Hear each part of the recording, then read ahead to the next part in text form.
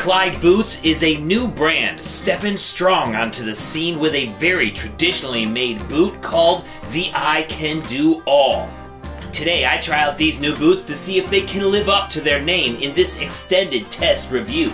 Plus, if you're watching within the first couple of weeks of this being posted, you have a chance to win a brand new pair in your size. Let's get into it. I'm just here to connect ya, and then I'll be on my way. Hey everybody, my name is Jeremiah Craig. Welcome back to the channel. If this is your first time here, please like, comment, and subscribe. Recently, Clyde Bennett III reached out to me to let me know that he's starting a new cowboy boot company called Clyde Boots. And this is the first boot model that he's released under that brand name. This is the I Can Do All. Clyde Bennett III did send me these boots for the purposes of this review and then also promised an extra pair for the giveaway. So huge thanks to Clyde Bennett of Clyde Boots for making this video and giveaway possible. Now, without any further ado, let's break down the details of this boot with the rundown. Alright, this is the I Can Do All boot from Clyde Boots, and it features a full grain cowhide leather on the foot, counter, and the shaft, and this is a black color. This is the only boot that they have at the time of this recording. This also features a wide square toe with a double stitched welt, and you can also see that the stitching color matches the welt color, which is a little bit different than what we normally see. It also comes in at 12 inches tall, and that black leather continues there, but you can also see white overlay crosses here on this. And while crosses can signify many different things across many different cultures, the inspiration for this boot comes from Christianity, and the name comes from Philippians 4:13. I can do all things through Christ who gives me strength. You can also see down here it has about a 1.5 inch leather stack heel. Also, it's important to note that there's a thick leather heel counter back here, which I always like to see. For an outsole, it's a rubber outsole. You can tell that Clyde Bennett III is from the north, having to deal with this snow. You can also see that it is a Goodyear welt construction, and that welt is channeled into the insole, so it is a traditional method of building a boot. A lot of newer boots use a cloth rib around here that they sew the welt to, but this one's sewed directly into the insole. Better quality construction and easier to repair. On the inside, it's leather lined, and it's a very soft cowhide. And living up to the rest of the traditional features of this boot, it does have a hard leather insole with a leather heel pad, but there is some extra cushion underneath that heel pad, a little bit more than what you would usually feel in other traditionally made boots.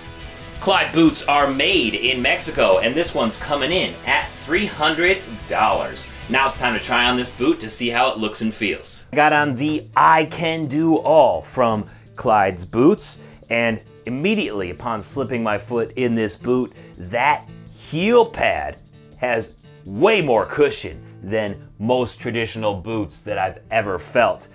And I really like the hard leather insole, guys. For those of you new to traditionally made boots, most of them, pretty much all of them, have a hard leather surface on the inside.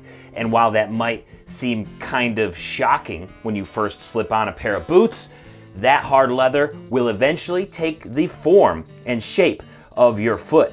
So you'll get little toe grooves or little areas where the ball of your foot just sits and cradles inside that hard leather, and there's seriously no other feeling like it. So it feels nice and silky, and I'm looking forward to breaking this boot in.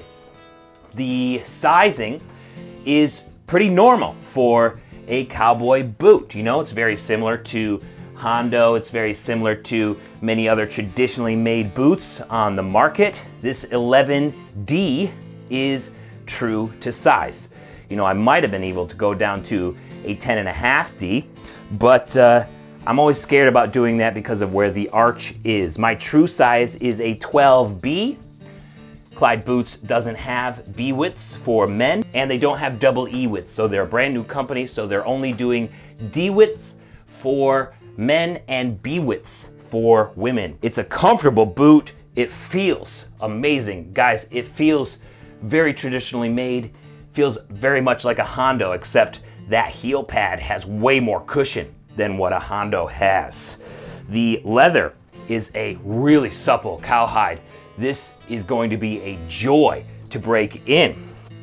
And it is a little bit heavier because of that rubber outsole, but it's not really crazy heavy or anything like that. It feels very normal to what other cowboy boots with rubber outsoles feel like. All right, here's the POV. You can see that wide square toe. Definitely a wide square toe with that double stitched welt. I like that the double stitched welt matches, the thread matches the welt. Usually in other kinds of boots, you'd see white stitching there, but here they used black on black. Good design overall. Very trendy right now in the stitching when you do double stitch welts. I mean, Tecovas is doing this. Even Thursday Boot Company did this with their double stitched welts. So I like that they went this direction. It seems to be something that a lot of people are asking for right now. All right, so they look good and they feel good, but how do they hold up? It's extended test time. Snow was on the ground, but it was a warmer winter day at Ellis Hollow Farm when I showed up to work in these Clyde boots. Since the snow was melting a little, I could tell it was going to be a messy day ahead, so I decided to tuck in my jeans to protect them from the mud and manure. I also wanted to see what would happen when the white leather got grimy, so here we go. Up in the barn, I met Nancy, the owner of Ellis Hollow Farm, and she told me all about her unique breed of award-winning Ellis Hollow sheep. On the lambs, you see the red inside the ears, and as adults, it ends up being just a ring of red on the outside tips of the ears. Everything that's red in the wool will turn into cream color. See, his chin is red. His chin, that's hair, so that'll stay red. And then this will all turn into cream-colored wool.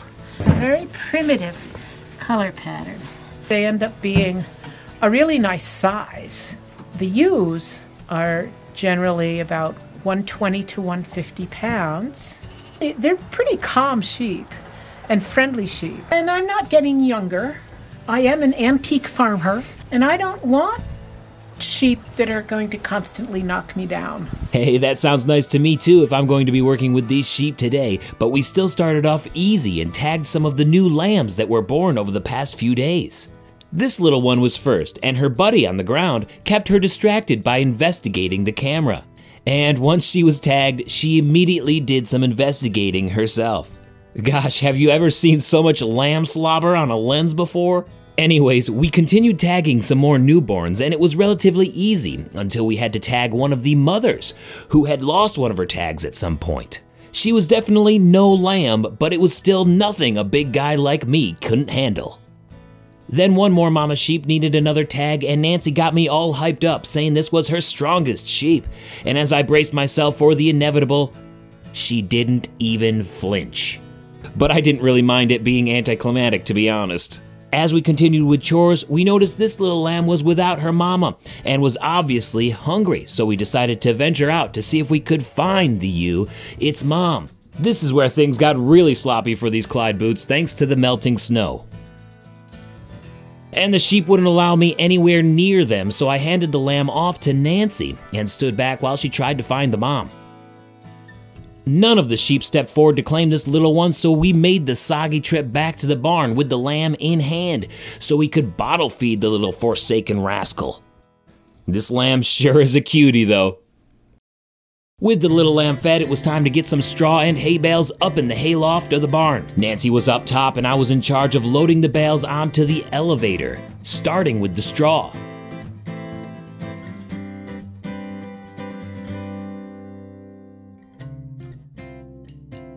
Soon we finished off the straw bales and moved on to the hay bales.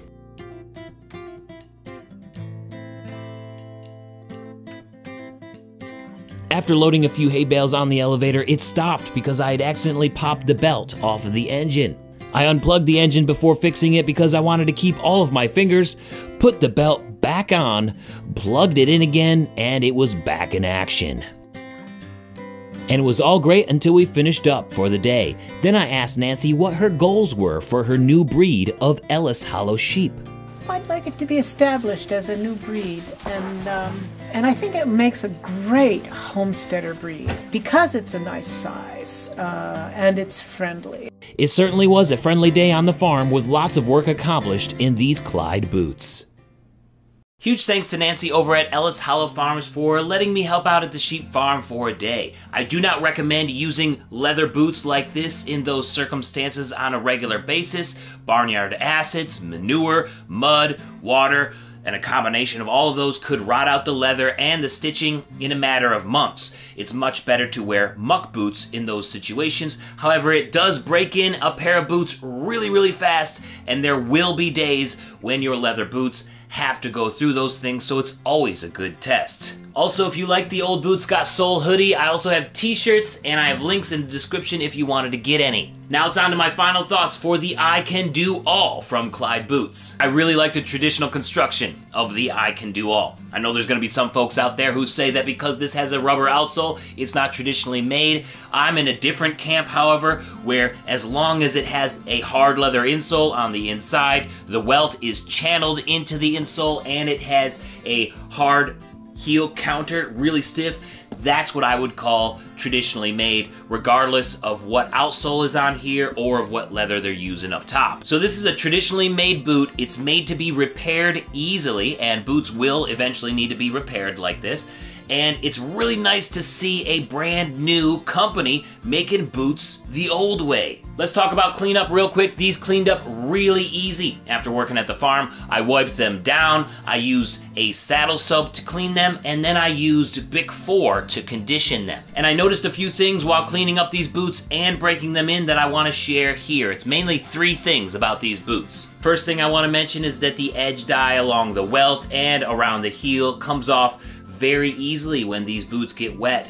And even the stitching lost some of its dye. It was originally white, as you can tell by the underneath here, and then they dyed it black in the factory, and that came off pretty easily from the barnyard acids and from scrubbing these boots clean. However, there are products made to put color back into the edges and the heels. And it's just called edge dressing. You can apply it to the edges of the boot, along the sole and the heel, and even use it to re-dye the stitches around the toe as well. And here is a side-by-side. I did one boot so you can see how much of a difference there is after working all day. I don't think it's a big deal that the edge and the heel lost its color in wet weather. It happens to several different brands of boots. It's happened a lot with my Hondos. It's happened with Tony Llamas that I've had. It pretty much happens in every pair of boots that I have that I wear in wet weather. So it's not a big deal, and that's the whole reason why the edge dressing is made in the first place. Another thing that I noticed while breaking in this boot is that the rubber outsole is very flexible and easy to break in. This does come with a downside, however, because it is just a little bit more fragile. I did get a couple of cracks in here. They're not very big cracks, but it's something that I wouldn't get in a Vibram outsole, for example. However, those Vibram rubber outsoles take a lot longer to break in, so you kind of have a give and take there. Do you want a really durable, beefy rubber outsole that's going to take a while to break in? Or do you want something that's a little bit more flexible, takes a little bit less time to break in, but will kind of get cracks in here where the Vibram doesn't? Always a give and take with everything. Also, this rubber outsole does have a little bit more grip than the average Cowboy boot rubber outsole, and definitely way more grip than a leather outsole. So they're probably not the best for riding horseback if you were looking to get out of stirrups quickly. This boot does seem to me to be a great boot for those bikers out there who are looking for a little bit extra grip. I know some of you take your Cowboy boots to cobblers to have them put on rubber outsoles with more grip. You know, this one out of the box is probably gonna be really good for you. And finally, my last little critique about this boot is that sometimes the overlay on these crosses don't quite match up at the side seam here. And that's because it's handmade, imperfections happen, and depending on where your level of OCD lands, it might bother you more than other people, but it's still something that you should see here, and it is a slight imperfection that happens on both boots here, but not on both sides. So sometimes they get it right, and sometimes it's just a little bit off. Overall though, I think the I Can Do All is a great example of what new boot companies could do. This is traditionally made. This is how I like to see boots made. This is quality construction here at a really good value too, at $300, considering that a lot of traditionally made boots now are entering that $400 to $500 level. And Clyde Bennett, owner of Clyde Boots, also provided me with a discount code for those of you out there, and you can save 10% when you buy from ClydeBoots.com and use code Jeremiah Craig at checkout. And if you do purchase boots, just remember that when you get them, they should fit snug around the widest part of your foot, snug up here at the instep. You should also have a little bit of heel slip, and when you take them off, it might be a little bit difficult. So also consider maybe getting a boot jack or something. I have one that's made by Twisted Willow Fabrication here that folds up, and you can travel with it. So if you get new boots and you have trouble taking them off, definitely consider getting a boot jack, whether it be mine or somebody else's online. Overall, I'm a fan of this boot. It's a great way to kick off a new brand, and I think it lives up to the name, the I Can Do All. But you also have a chance to win a brand new pair in your size if you're watching this video within the first couple of weeks of it being posted. Here's what you have to do to enter. First, like this video right now so more people see it. Number 2, subscribe to my channel if you haven't yet. And number 3, fill out the form at the link in the description. I got some questions for you. Hit submit on that form, and then you will be entered to win a brand new pair of the I Can Do All boots in your size. And then on Sunday, February 26th at 6 p.m. Eastern Time, I will announce the winner on a Boots and Ballads live stream where I'll play music, talk boots, and so much more. You won't want to miss it. It's a great time. Seriously. Thank you so much for watching today. I hope you guys have a spectacular day, and don't forget to subscribe for the giveaway. Peace, guys. I'll see you next time. I can do all, climb a mountain no matter how tall. I can do all, from start to finish when I hear the call. Yeah. Thanks for watching today. Why don't you check out this other video up here about what to know when ordering boots online. Or I got a music video down here I think you might enjoy. Don't forget to subscribe, and I'll see you next time. Peace. Have a good one.